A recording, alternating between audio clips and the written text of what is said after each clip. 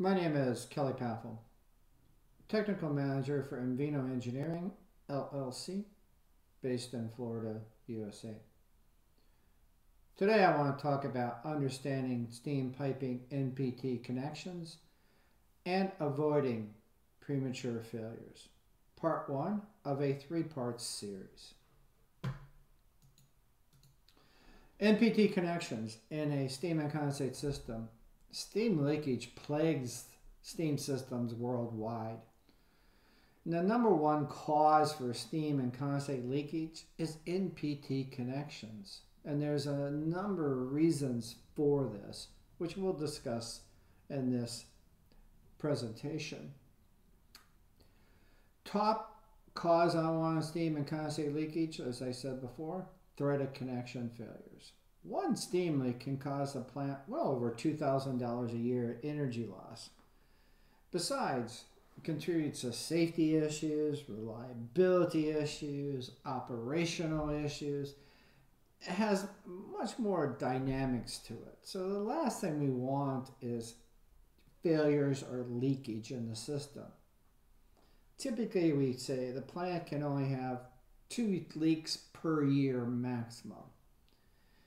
But how to get, rid of premature leakage is understanding NPT connections.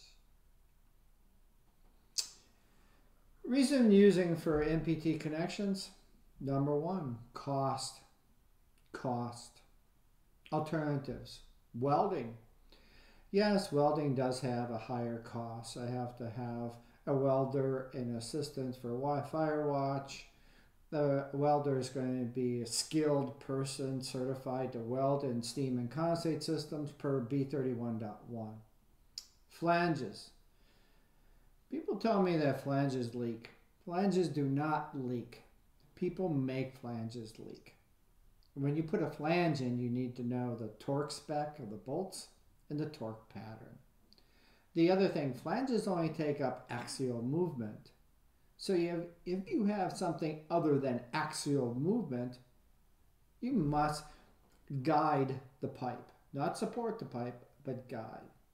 NPT is used for 2-inch and smaller diameter pipe.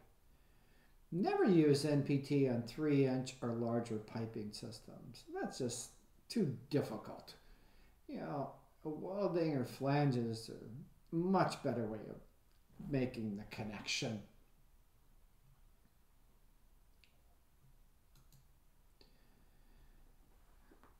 Here's some of the issues that plagues the steam and condensate system. Poor quality threads and threaded components. Being on a job site a few weeks ago, testing the threaded connections, the threaded pipe, nipples, and components, probably 60% of the threads did not meet spec. It's terrible. The other thing is limited training. Are the people actually trained? And do they have a standard procedure how to make a thread, install a thread? It takes training. Inconsistent installation standards. If you survey 20 different people how to put in a NPT connection or even make an NPT connection, you probably get 20 different answers. That's absurd. The main design focus for any steam and condensate system must be to prevent steam and condensate leakage. Well, our teams put in steam and condensate. Our focus is not to have leakage. Therefore, we have to look at all aspects of our connections. Reasons for NPT connection usage. Personnel installing the NPT connections. Comes back, you can have anybody install an NPT connection. And it's a variety of people, from maintenance technicians, maintenance personnel, pipe fitters, even general work personnel.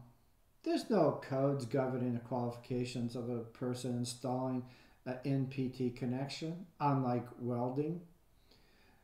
And we assume that everyone can install components using NPT connections successfully. They can install, But is if it's going to be successful or not? That's the question. You know, new installations, we get into steam leakage and we go out there and we find a variety of installations because there is no standards. People are not following written procedures or have been trained how to do this correctly. As I said before, the reason for using NPT, costs.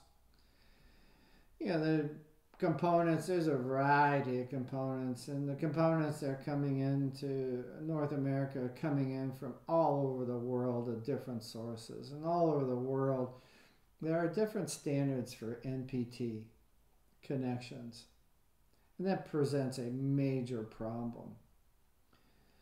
Therefore, you know, there must be a buying specification to buy these components. We don't buy them on price. You have to stop buying them on price because we don't know if the devices are meeting the specifications for NPT threads or not. Labor. I mean, like we talked before, anybody can install NPT connection. But if you look at this installation as shown in this picture, there's over 20 NPT connections. Figure out how long that takes to make that up. You know, this happens to be a steam trap stations.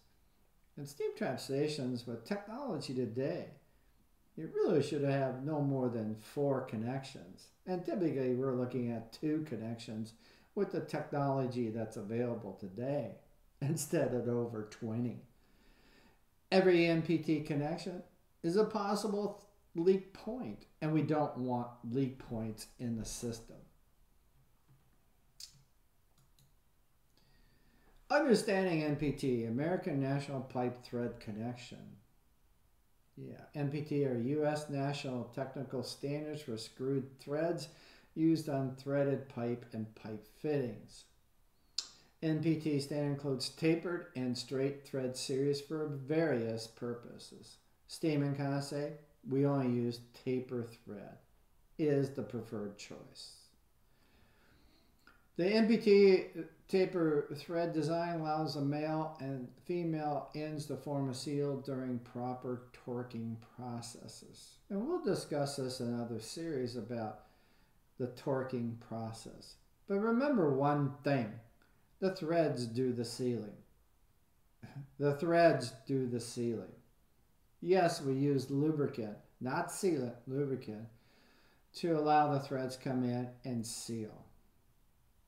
Mating threads are designed to do the sealing and prevent any leakage without using sealant or lubricant materials, which we just talked about.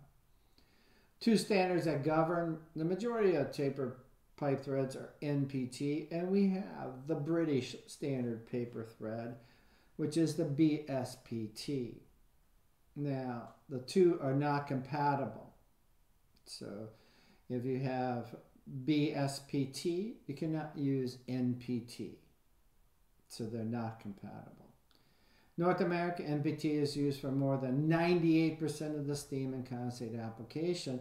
And it's important that everyone's aware of these different thread types because we purchase components internationally.